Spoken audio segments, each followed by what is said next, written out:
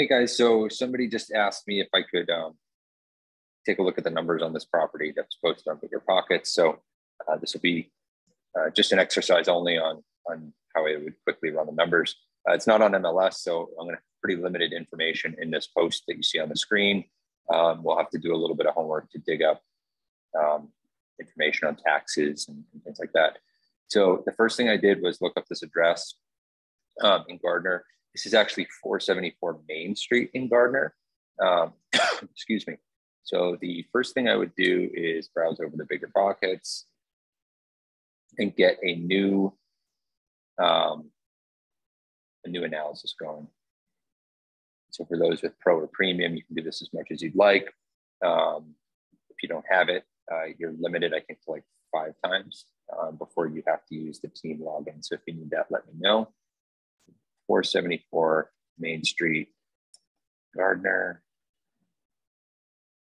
We're going to have to double check some info because it's 2 buildings. It's a 3-unit and a 2-unit on one lot. So it might pull in the wrong information from public record. We will take a look. I don't actually think there's an asking price on this thing.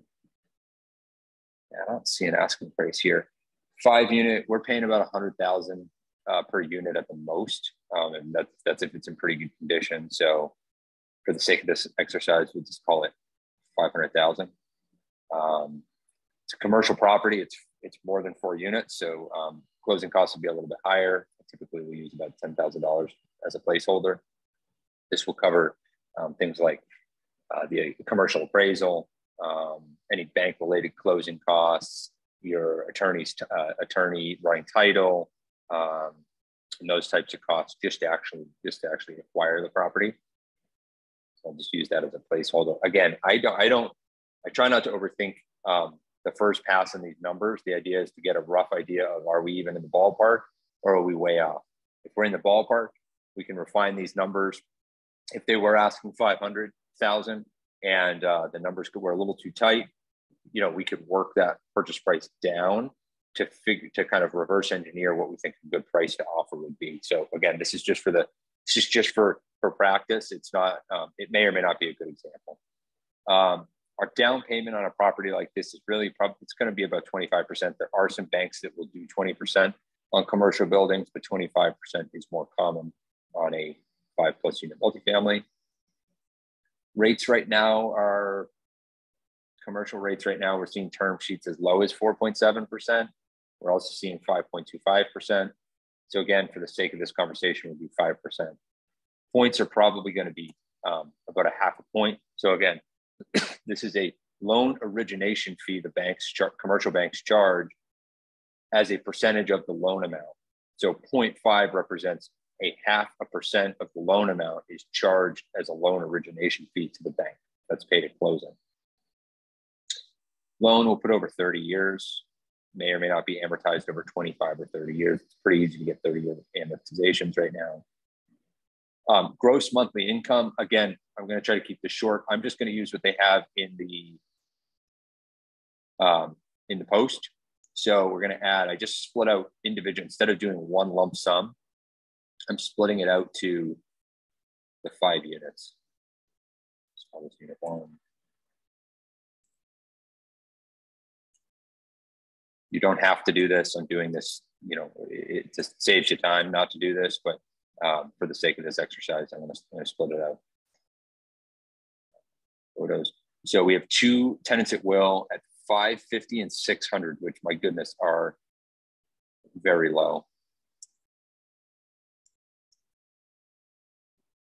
And then they've estimated the vacant units, so we need to be careful with this. 1,100, 1,100, and 950.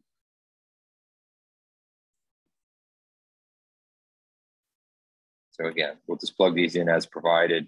We're going to, if you were really doing this, you would want to check these numbers against by unit size, by bedroom counts and unit size and unit condition against what people are actually getting for rent. Well, that'll be in a different video, but we'll use this just to keep this quick.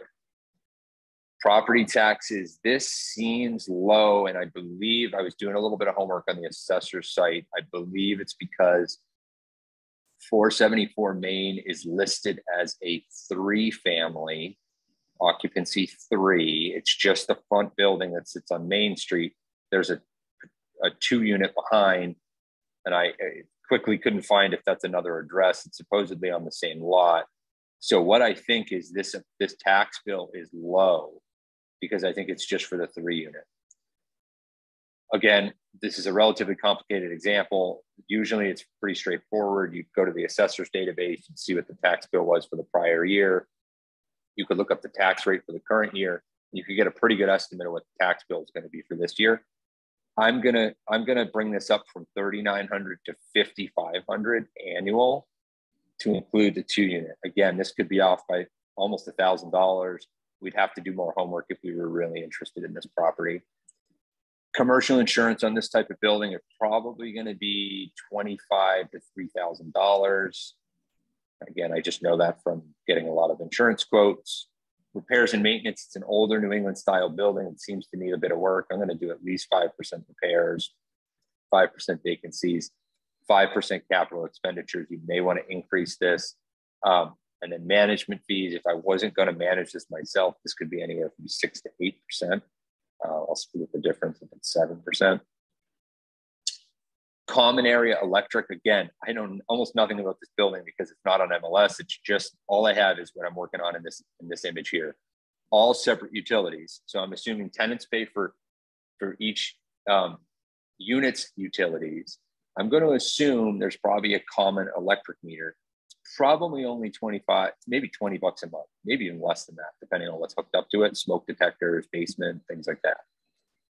There's probably no common gas. There almost never is, unless it's for like a hot water tank for corn off laundry. Water sewer is almost always paid by the owner. And so I roughly estimate this. So I typically will look at bedroom counts. Video. So what I'll do is I'll assume, and I don't even have bedroom counts on this building, but actually we can get it from the assessor's card. 9+ bedrooms. So we'll assume it's 9. Well, no, this is just a 3-unit. So we'll assume that's 9 bedrooms, and then the other ones maybe have 1 or 2 based on those rent amounts. And so what I would do is, we have 9 bedrooms in the 3-unit, and we probably have another 3 or 4. So let's call it 13 bedrooms. And I'll typically do, again, utility prices are moving right now. I'll do per bedroom, I'll do about $25 a month.